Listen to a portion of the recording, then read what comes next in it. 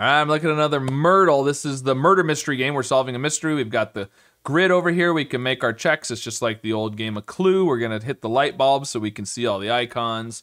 And let's see, what do we got today? Deductive Logico. I keep wanting to say Detective Logico. Deductive Logico in the case of the key from a keyboard.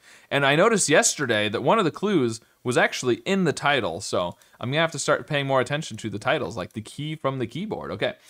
Deductive Logico is enjoying his vacation in the tiny resort town when, well, what do you think happened? A self-described artisan was killed. Okay, let's look at our suspects. Today we have Miss Saffron, Chancellor Tuscany, Deacon Verdigris, we've seen Deacon before, and Sister Lapis. We've seen Sister Lapis before too. They must have got out of no, maybe they weren't. Maybe they weren't the killers. I can't remember. I just remember they were in the puzzle. We have a laptop, key from the keyboard, a walking stick, a stone dagger, and a chainsaw. Okay, and then the locations are the 5-star restaurant, the real estate office, the gift shop, and the trailhead. All right, let's look at our clues. Suspect with a chainsaw had brown eyes. All right, let's go to the suspects, see who has brown eyes. Hazel eyes, green eyes, blue eyes. Brown eyes is Sister Lapis. So Sister Lapis, or however you want to say it, had a chainsaw. So let's see. The chainsaw, that's the chain, got it. Yeah, that makes sense, okay. There we go, all right. Nice, fingerprint was found at the trailhead. Let's look at the fingerprint. Look at all, click the wrong button. Let's look at the fingerprints, there we go. So, that looks like Sister Lapis. Sister Lapis. Lapis. Found at the trailhead. So that is the tree. All right, well, we're figuring out lots of stuff about this one.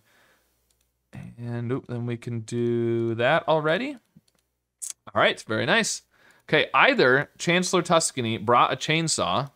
Well, we already know Chancellor Tuscany did not bring a chainsaw because Sister Lapis had the chainsaw. So that's not true.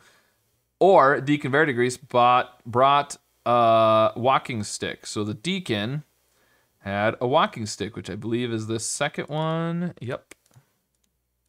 There we go. Very nice. Okay.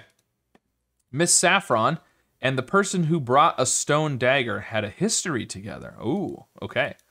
Okay, well, so one thing we know about that is Miss Saffron did not bring the stone dagger. Unless you want to argue that Miss Saffron had a history with herself. But, so then we know, okay, so we know what weapon everybody had. Now we just got to figure out where the things were. Forensics determined a weapon made at least partially out of stone was present in the real estate office. All right, let's see which weapons are partially made out of stone. Laptop, probably not made out of any stone. Walking stick is metal. Stone dagger, clearly made out of stone. And chainsaw, no stone. So the stone dagger is the only one made out of stone, and that was in the real estate office. So the stone dagger is in the real estate office. There we go, very nice. And so then we know that the real estate office is whoever that person is, the second one, Chancellor Tuscany.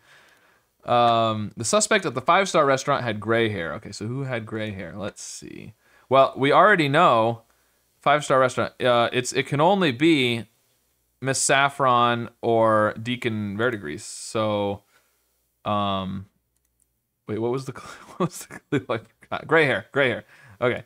Verdigris had gray hair. Saffron did not. So it's Deacon Verdigris is at the 5-star restaurant. There we go. And then we can do this and just match those up. And there we go. All right, very nice. That's all done. And a key from a keyboard was found beside self-described artisan. So the keyboard is who the killer was. So we've got Miss Saffron with the keyboard at the gift shop. Miss Saffron with the laptop at the gift shop. Make her accusation. There we go. See if we're right. And all right, very nice. It was Miss Saffron with a laptop in the gift shop. While Miss Saffron protested her innocence, she could not withstand the breathtakingly logical arguments or deductive presented, and she admitted she was caught. Aw, shucks, I thought I'd get away with it. All right, very nice.